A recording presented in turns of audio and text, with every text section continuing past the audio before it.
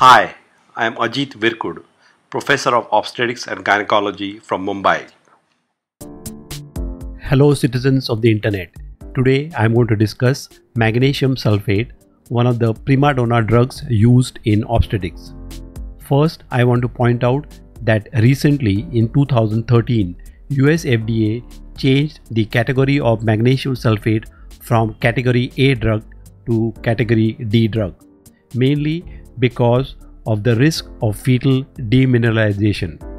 Despite this, ACOG and all other organizations all over the world still recommend use of magnesium sulfate in appropriate doses in obstetrics.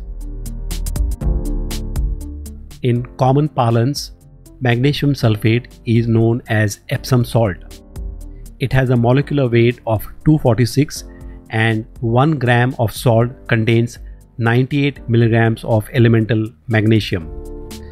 It has also been called the forgotten mineral or the 5-cent mineral.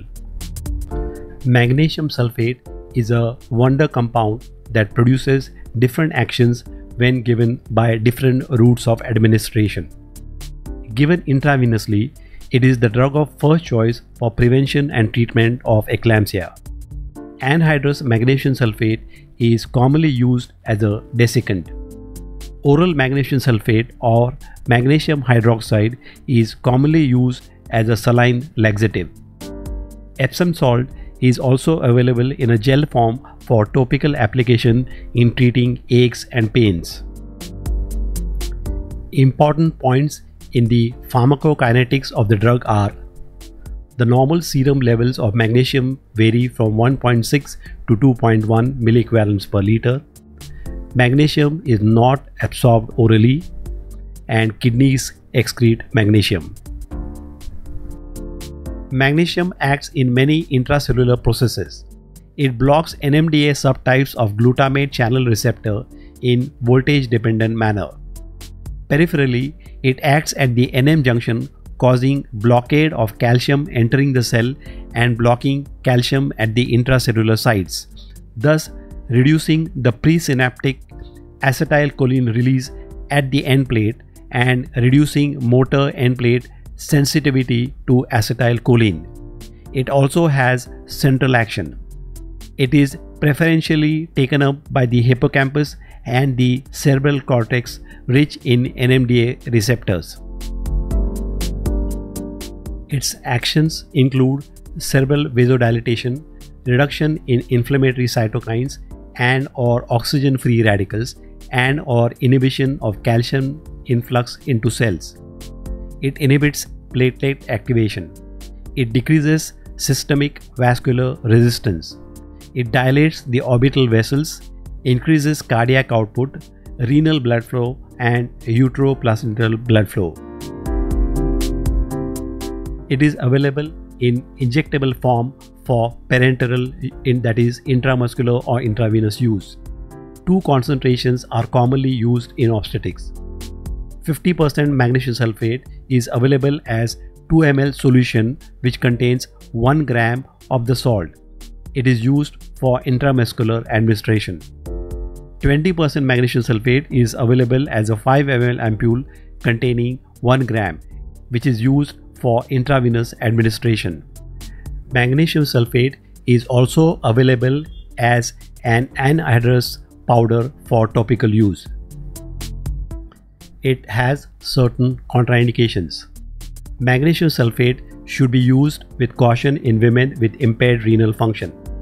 Parenteral administration is contraindicated in patients with heart block or myocardial damage. Magnesium sulfate is contraindicated in patients with myasthenia gravis. Magnesium sulfate can interact with other drugs such as general anesthetic agents and nifedipine. When magnesium sulfate and nifedipine are used together, there is a significant drug interaction which produces profound hypertension that can potentially harm or kill the fetus. Magnesium sulfate is used both in gynecology as well as obstetrics. A gauze soaked with anhydrous magnesium sulfate solution is applied to edematous vulva or edematous pelvic organ prolapse for its hygroscopic action. Magnesium sulfate is the drug of choice for preventing and treating convulsions in severe preeclampsia and eclampsia. It is also recommended for prevention of cerebral palsy in preterm infants because of its fetal neuroprotective action. Although used, it is not a good tocolytic agent. Now I will talk at length about the use of the drug for seizure protection. Various different protocols are used for this indication. The most important and most commonly used regimen is the Pritchard protocol. Initially, a loading dose of 4 grams of 20% magnesium sulfate is given intravenously over 5 to 10 minutes. Plus, another 10 grams of magnesium sulfate is given intramuscularly using undiluted 50% solution, half of the dose in each buttock. If the convulsions persist or recur over 15 minutes, another 2 grams of 20% magnesium sulfate is given intravenously over 5 minutes. Then give a maintenance dose of 5 grams of 50% magnesium sulfate solution with 1 ml of 2% lignocaine in the same syringe by deep intramuscular injection into alternate buttocks every 4 hours. Intramuscular administration of magnesium sulfate can be very painful. Hence, it should be administered deep intramuscularly in the gluteal region using a 3-inch long 20-gauge needle. 1 ml of 2% lignocaine may also be added to reduce pain. Each injection should be preceded by aspiration to ensure that the needle tip is not in a blood vessel. Massaging the buttock after the injection will help disperse the magnesium into the tissue. B.M. Sibai at the University of Tennessee has introduced guidelines for magnesium sulfate administration. Because intramuscular injections are very painful, Sibai has omitted intramuscular administration in his regimen. A loading dose of 6 grams, that is 30 ml of 20% magnesium sulfate diluted in 100 ml of 5% dextrose is given over 10 to 15 minutes. Then, as a maintenance dose, 20 grams of 50% magnesium sulfate added to 1000 ml of dextrose given as intravenous infusion at a rate of 100 ml per hour. In India, however, because the body weight of Indian women is less, a low dose regimen is preferred. Suman Sardesai from VM Medical College, Solapur first introduced and popularized the low dose regimen in 1997. The low dose regimen that we use is as follows. As a loading dose, 4 grams of magnesium sulfate is given intravenously, but the intramuscular dose is 4 grams instead of 5 grams in each buttock. That is, the total loading dose is 12 grams. Then a maintenance dose of 2.5 grams is given intramuscularly every 4 hours. Internationally, the Dhaka regimen is more popular, but it is based on the low dose regimen that was first introduced in India. Here, a loading dose of 10 grams is given intramuscularly, followed by a maintenance dose of 2.5 grams intramuscularly every 4 hours for 24 hours. Magnesium sulfate treatment must be continued for 24 hours after delivery or the last convulsion, whichever occurs later. With the above mentioned protocols, the expected serum range of magnesium is 2 to 3.5 millimoles per liter. Using the Pritchard regimen, a mean serum magnesium level of 2.1 millimoles per liter was found. When giving magnesium sulfate parenterally, close monitoring of the patient is very important. Each subsequent dose should only be given after monitoring for clinical signs of hypermagnesemia. The tendon reflexes should be present. The first sign of impending magnesium sulfate toxicity is disappearance of the patellar reflex. Respiratory rate should be at least 16 per minute. Urine output should be at least 100 ml in 4 hours. In the presence of oliguria, the rate of magnesium administration should be reduced by 50%. Serum magnesium levels should also be monitored. Pulse oximetry is another method of monitoring. Slight fall in oxygen saturation below 95% indicates the risk of onset of respiratory depression. The first 3 parameters should be monitored hourly. If any of them is deranged prior to administration of the next maintenance dose, the dose should be delayed until they become normal. If magnesium toxicity is suspected, immediately discontinue the infusion and administer supplemental oxygen along with 10 ml of 10% calcium gluconate, that is 1 gram total, intravenously slowly over 5 minutes. Calcium chloride injection can also be used. If respiratory arrest occurs, prompt resuscitation including endotracheal intubation and assisted ventilation are life-saving. A new indication for use of magnesium sulfate is its use in preterm labor for fetal neuroprotection. For women with imminent preterm birth, that is from 23.6 weeks to less than 31.6 weeks, antenatal magnesium sulfate administration should be considered for fetal neuroprotection. This is a level 1A evidence.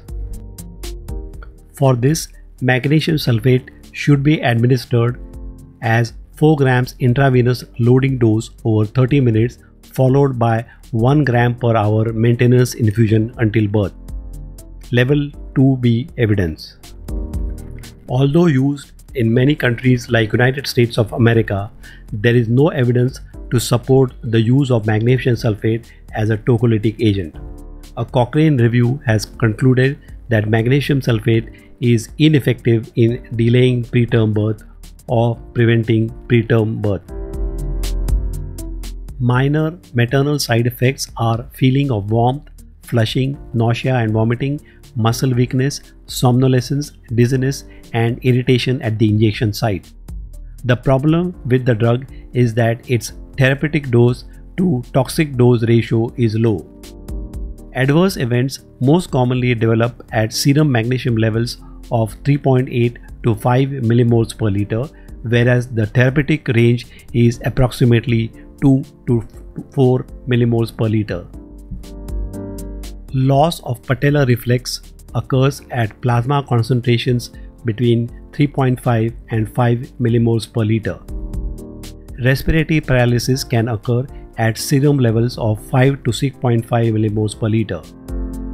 Cardiac conduction is affected at serum levels greater than 7.5 millimoles per liter, and cardiac arrest is associated with serum levels greater than 12.5 millimoles per liter. Serious toxicity is very rare.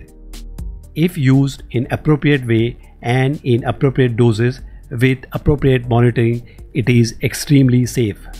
Remember that majority of toxicities occur when there is deviation from established protocols. Before I enumerate the fetal side effects, let me mention its most important beneficial effect on the fetus. Studies have shown that magnesium sulfate has a protective effect against cerebral palsy in preterm fetuses. Magnesium sulfate readily crosses the placenta and neonatal hypermagnesemia can occur.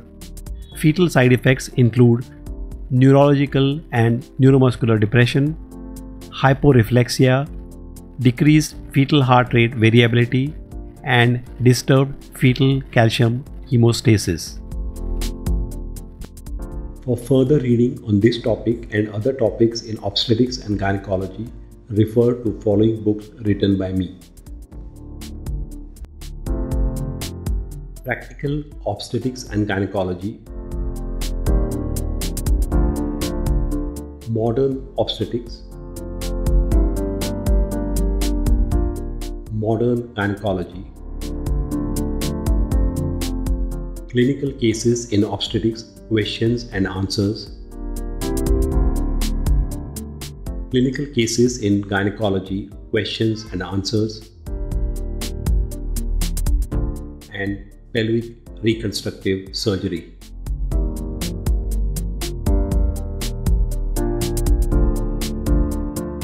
If you have found this video useful and informative, please subscribe to my YouTube channel by clicking here.